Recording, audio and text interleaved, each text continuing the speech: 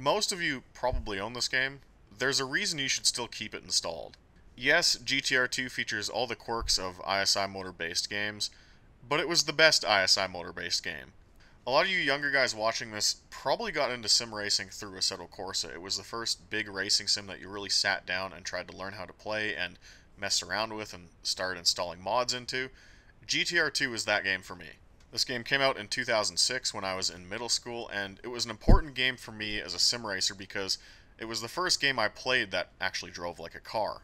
At this point in the history of the sim racing industry, there were four games on top of the industry that everyone kind of acknowledged were the best racing sims to ever be released. Those were NASCAR Racing 2003 season and Grand Prix Legends by Papyrus, F1 Challenge 99-02 by Image Space Incorporated, and then Richard Burns Rally by SCI and Warthog. You're probably wondering what those four games had in common. They were unnecessarily difficult to drive. If you got out the car in something like NASCAR 03 or F1 Challenge, you would violently spin into the concrete barrier.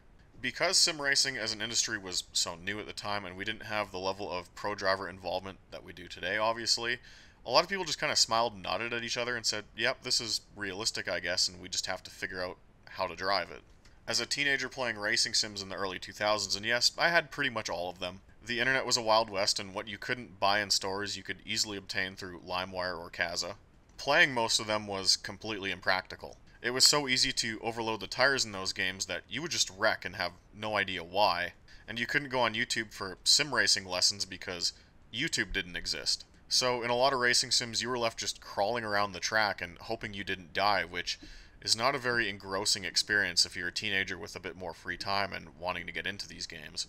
GTR 2 was a big deal in sim racing because it fixed that. This is most likely an incorrect explanation, but as most racing sims went the route of making the rear tires really easy to overload and have these really peaky, unforgiving slip angles, GTR 2 by comparison gave the rear tires a lot of grip so the car always felt planted, but made the front tires really easy to overload.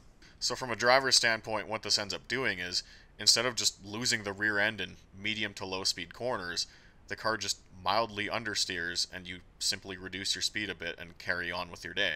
Which one sounds more like how a real race car behaves? Backing it into the wall in every third corner because the rear end just suddenly goes like you've hit black ice? Or fighting over tents on the track and just trying to have a better braking technique than the car ahead of you?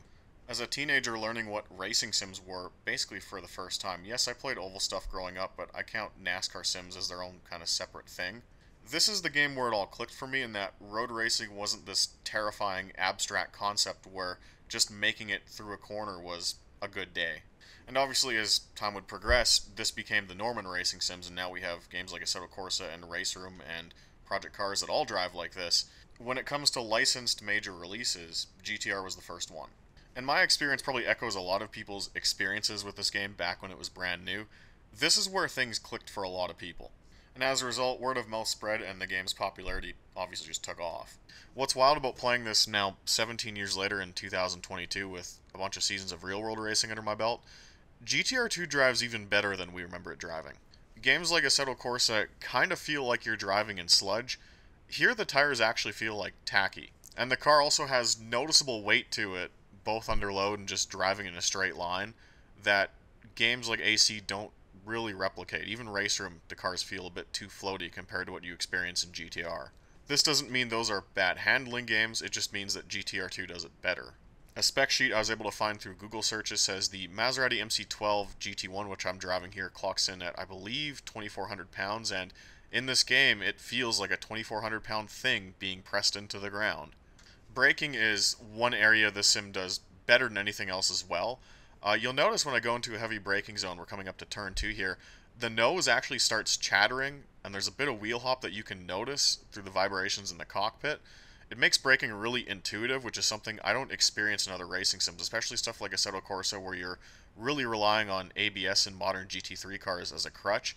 Here you can notice when you've overdone it and you've got a bit of wheel hop going and you naturally want to ease off the brake pedal to alleviate the hopping. This is one of the few games I can hop into, period, without any practice or getting acquainted with, the quirks of each individual sim, and just immediately be on it and getting the tires warm for a qualifying lap. Just how nuanced and lively the car is under braking, you can immediately find the correct threshold for every corner. which is how a real car works. It's not vague, it's very intuitive and interactive. GTR 2, GTR Evo, and even GT Legends all do this really well. And again, it results in a game that's just really natural to drive. Now, as I've mentioned before, this game does have the typical ISI motor quirks that you've probably grown accustomed to over the years. Just be prepared for that, and if it really bothers you, there are massive community patches released for this game, although tracking them down nowadays is a bit hard because the site they were hosted on, nogripracing.com, went under. So pay attention to the comments. People are going to point them out in the comments. Just Google the names and you'll find alternative download links for them. Me, personally, I'm running the stock Steam build with the version 1.1 EXE patch. There are some benefits to installing that particular patch over the Steam build. You'll know them when you see them. But as you can see outside my front windshield, stock GTR2 in a 25-minute race against the AI is a completely viable sim racing product even in 2022.